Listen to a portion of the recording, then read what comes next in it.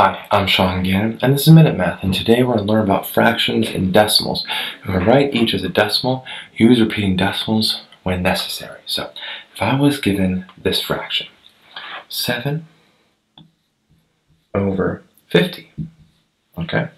Well, we look into 50 into 7. So we have 50 goes into 7 using long division. Well, 50 doesn't go into 7, but 50 goes into 70, so we add another 0 there, okay?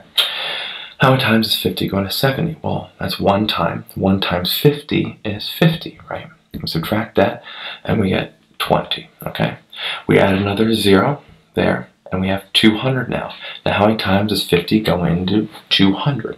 Well, that is just 4, right? 4 times 50 is 200.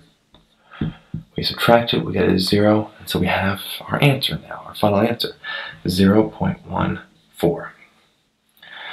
That's it.